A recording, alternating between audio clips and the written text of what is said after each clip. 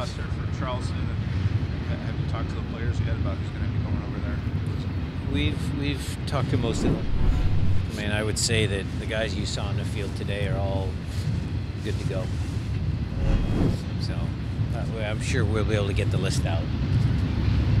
2 preseason games down the books. What are some of the conclusions you've gotten from those games? Well, the conclusion was always, for that phase of preseason was getting Dave the data he needed so that we could gauge their fitness level and then ramp up these 2 days, 3 days of training, figure out the minutes each player is going to play in the 4 games we have in Charleston, and, just gathering information. Something you said was mentioned, the trade is very personal. How do you see it fitting in on this team? Just the number 6 in your mind, or is there a possibility of expanding the talent? No, there's other roles. I mean, look, we played Eric Freeberg as a number 10, which was not his true position, but in certain moments it worked for us. So we always like to keep an open mind. He's a good soccer player. He's a smart soccer player. So wherever we can fit him in or wherever the team needs are, I think he's a team player, and that'll help me. Is there anything in particular about his game that you really like or looking forward to utilizing? He's a good passer. He's got a good vision. He's a big guy. He's strong. Good physical presence. You saw him doing a little extra work with Nico, and he's got a good engine. So plenty of good points.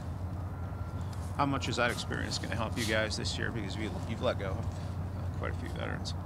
We have let go some veterans, yes. There's a void there, but like if you're looking at our starting 11 for March 4th, I mean, it's a pretty experienced group. Chad, Roman, Steph, Brad, Dempsey. I mean, the list goes on. So it's pretty experienced, but it's nice to have that guy because we know that over the course of a long season there will be injuries, there will be call-ups, there'll be just stuff that happens. So we'll need him. What kind of flexibility does it give you right now with a couple of guys working their way back? Well, if you're asking about Ozzy, he's good cover for Ozzy. Good cover for Ozzy. I think he's also played some center back in China.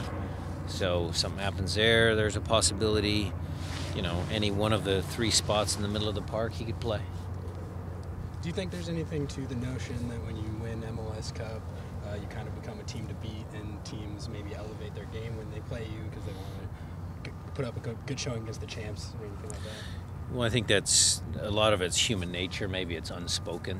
I think guys we're in a competitive business, so guys are always measuring themselves up against the best players or who they think are the best players or best teams. So I would agree with you in that sense. We've already started the messaging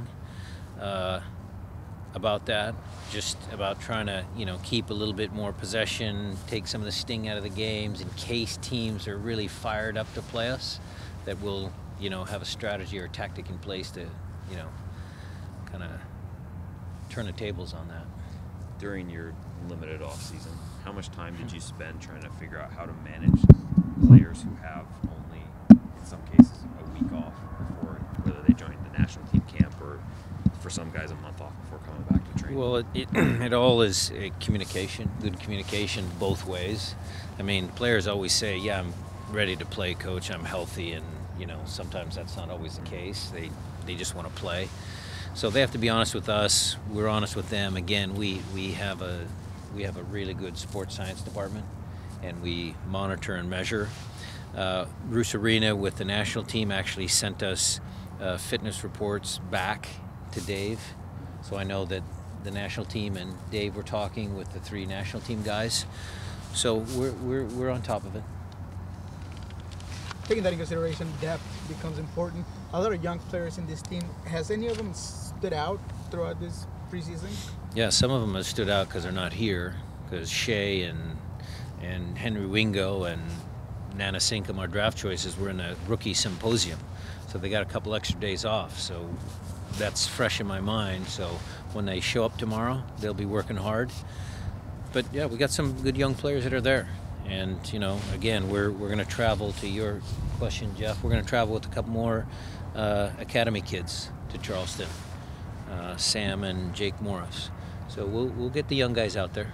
We'll get them out there, see if they're up to it.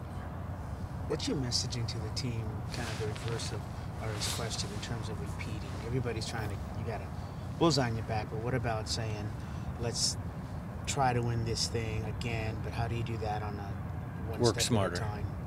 Okay. Work smarter. And That's the big message. We got to work smarter. So if teams do that, if they really take a lot of stock of, hey, let's beat the Sounders because they're the champs, I think some of that's just, again, it's a competitive league. But if teams do that, we have to just play a little smarter, work a little smarter, make sure that we're doing all of the small details that it requires to win in this league. In regards to that preparation, this is the first time that I can remember that so many teams from MLS, Dallas FC, New York FC, they have gone down to South America and played some big teams from down there. Do you think that's valuable, and is that something that maybe Sounders would look for in the future? Well, we've done that. We did that in our first couple years, and then we played a couple teams from Liga MX when we were in Champions League.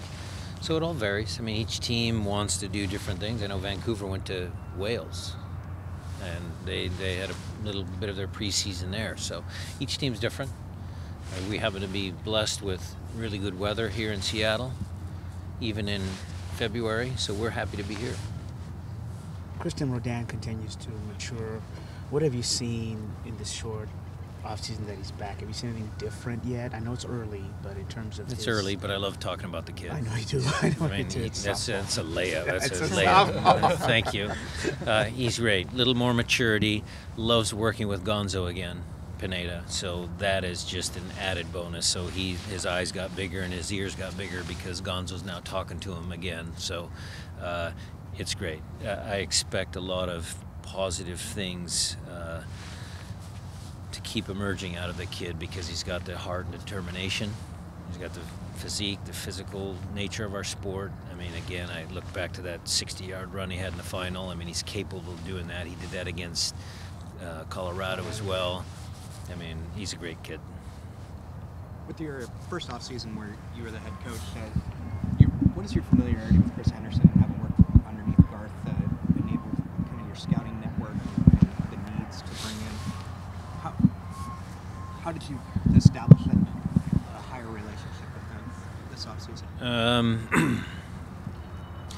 I don't know. That's a good question. Higher relation. I've always had a good relationship with Chris and Garth and anybody. I hope I have a good relationship with you.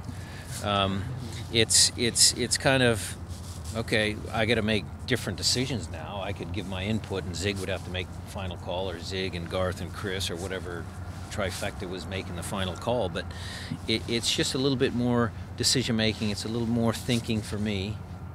It's a little more information gathering from my staff, you know, from Jimmy, Gonzo, Tommy, and Dave. So I don't think there's been any like massive jump. We're all good people, and we all are dedicated to help this team win. So I think it's been pretty easy. Speaking of Gonzo, what is it that he brings to the team? A lot. Technical knowledge is very good. He has an idea how he wants our team to play out of the back. He obviously has a lot of credibility with a lot of our players. So he brings a lot. I'm very, very, very pleased with his coming to us.